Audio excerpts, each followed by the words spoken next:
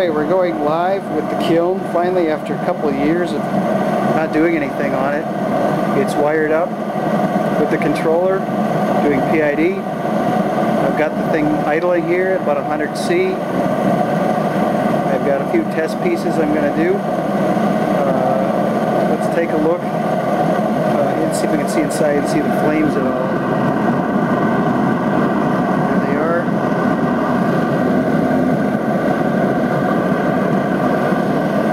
Making a couple technical pieces, a couple bowls so I can do some calcining. Alright, so let's take a look here at the controller. We're at 103C. There's some waveforms that just kind of show the gas controller in action. There's the gas controller. That's going to be proportional flow driven by the temperature controller. Right now we're at 17%. 10% is actually 0, so we're about 7% up the possible amount of flow we can do here. Okay, we're going to give this thing a start and then I'll come back later and show it in action. Alright, this is the JLD 634 temperature controller. Right now it is in manually controlling the set point. What we're going to do here is we're going to switch over to step-by-step mode, which I've already have a bisque cycle programmed in this thing. So we'll put in the password. 89. And switch to the mode. Set. There we go. Stepwise set point. We'll get out of here.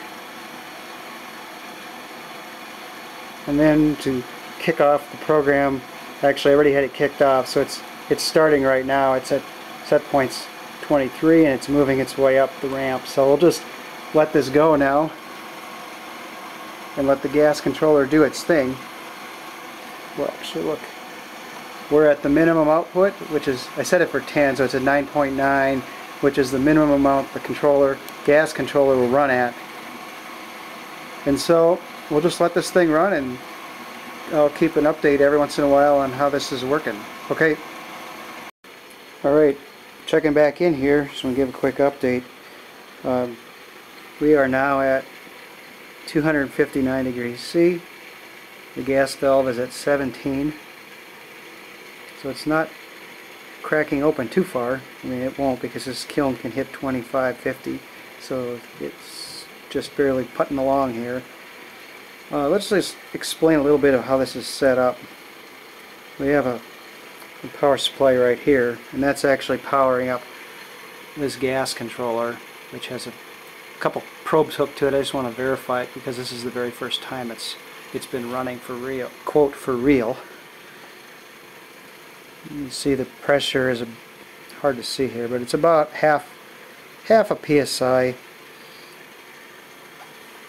This is a modulating controller, and so if we look on the oscilloscope here, that waveform near that triangle waveform is just the pulse frequency of the controller, but the guy right in the center, that sinusoid, that's actually the gas pressure. And so the controller modulates, puts a bit of modulation on the pressure, and that enables me to go down to some very, very low pressures in a very wide range of control. We can go from 100C all the way up to 2550, which is near 1400C. So that's just chugging along. No big deals here. The kiln seems to be working okay, with the exception of one of the burners is acting up a little bit here. Just keep an eye on it. But so far progress is good. Alright, well, let's check in again here. We've just started ramping up after the quartz inversion temperature. I paused for about half an hour there just to make sure I didn't break anything. You can see we're at 603 and the temperature controller is now at almost 22%, so up from 17 to 22. Again, here we go, that green, or depends on what green color there. It's up just a little bit. You can see it moving. I did rescale that purple guy so he isn't in the way so much, but everything's still working great. Take a look here at the pressure gauge.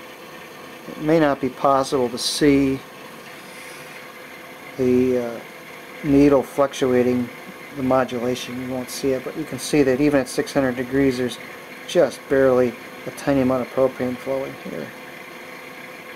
Okay, just wanted to show you the temperature profile I'm using. It's a very fast profile. You can see down here, this is 7,000 seconds, so the whole thing is only going to take a little less than 2 hours to get to the peak. All the materials I'm using are very durable materials, very thermal shock proof, so I'm just going to do a fast ramp. We are now about here on the profile, so a little bit, about halfway done. Okay, so the other thing I wanted to tell you, or show you here, was just how ridiculously quiet this thing is. You may not even think it was going. I had some people stop by and they didn't even know it was on. But just to prove that it is actually running, I'll stick this piece of paper over the vent there. Definitely putting out some heat. Well, we're now up to 829. Got some pictures here of the thing. It's glowing a nice red-orange color in there. You can see one of the pieces down in there. Get a shot of it now that you can actually see some color in there. I just checked with the oxygen probe here, and we are running about 1.4 lambda, so I'll just leave my airflow alone until the rest of the cycle. So it's looking good. Everything's working fine. Alright, here we are. We are almost at bisque temperatures at the end of the cycle. We're at 1070 right now. Everything's looking good. Well, here it is, the next morning. Looks like everything turned out just fine. Thanks for watching.